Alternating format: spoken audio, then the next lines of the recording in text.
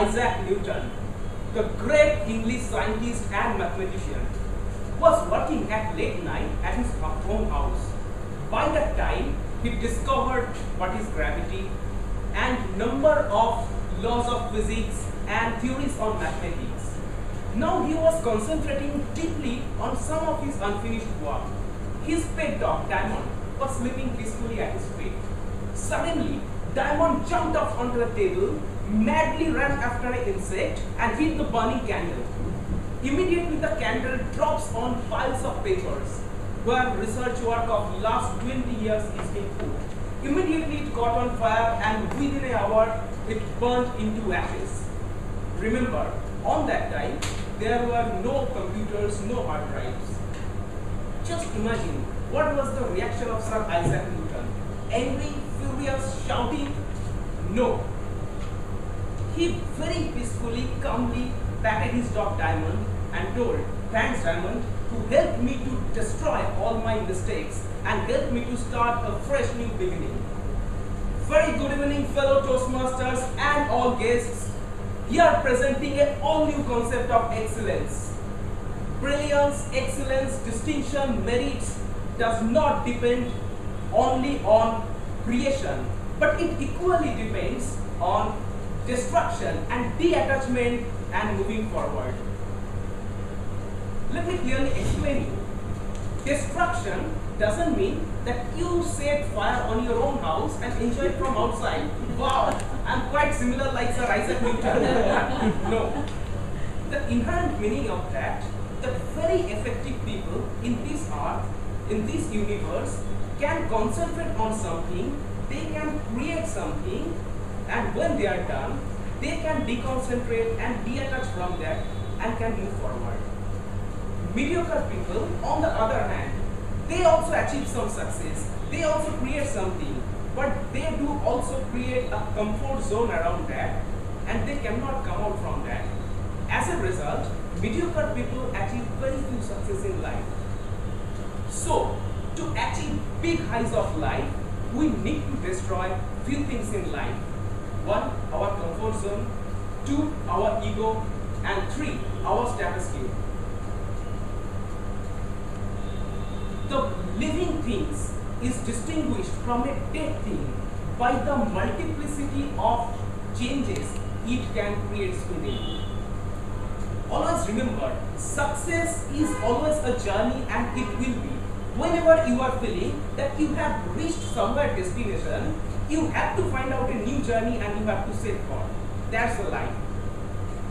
For an example, if I ask you, just name last 5 Android version released by Google or last 5 model name of Samsung smartphones, many of you probably will be able to answer that because they are so recent, coming one after another. Whenever one model, one software version is very successful, immediately the second one came. And at that time, the sales of successful model hampers, but Google and Samsung has created better impact in the heart of consumers. They have created the entire brand value. On the other hand, the biggest handset maker Nokia could not destroy their comfort zone on time and later on they destroyed themselves. Nokia does not exist today. Number 2, ego. When this kind of comfort zones happens in the mind, it creates an ego. And ego is the attachment to the wrong image of ourselves. I'll quote the example of very famous movie you all know, 3 Idiots.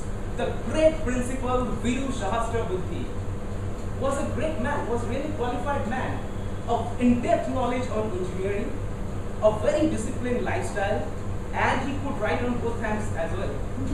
But at the end of the day, he just became a non-effective teacher because he could not destroy his ego on right time. He told Rancho, "I am teaching engineering for last 30 years. How dare you to tell me how to do it better?" And Rancho just showed a better way to do it. Later on the story, we have seen that the circumstances and situation made Mr. Viru Sahasrabuddhe to accept his defeat. If he had destroyed his ego on the right time, he probably had been a winner. 3. The status quo. It's very important. Status quo can be of two types. One is positional and one is mental, completely inside. For the positional, we all know the great Indian entrepreneur, N.R. Narayan Murthy, the top boss of Infosys. He left Infosys. He came out of Infosys when Infosys was at his top position, was doing excellent, and he was living life as an individual. Later on, after a few years, when Infosys faced some business setback, he rejoined and again contributed something.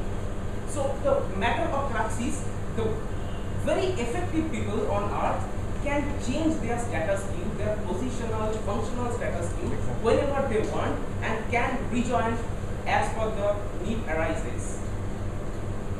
Let's come to the mental status quo. It is even more important because we as an individual have to play many roles. We have to become a professional, we have to be a business person, we have to be a family person, parent, a spouse.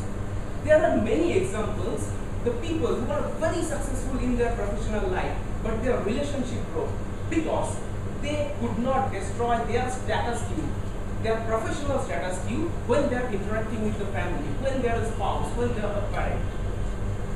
I will quote example of two amazing ladies on that. One is Sheryl Sandberg, the global CEO of Facebook, and another is Mary Kom, the great boxer from India. Both have climbed up at very high, much faster than others, and both are the great family person, mother, and a very, very stable family they have. In one interview, Sheryl Sandberg said, "I don't carry my status quo of a global CEO when I am back home as a mother and a wife." And in one interview, Mary Kom said, "I don't carry my status quo of a lovely mother and wife when I'm in my boxing ring." So ladies and gentlemen, it is the high time you identify your comfort zone, your ego, your status quo, which are making you stuck and stagnant. Destroy them and move forward. Over to you.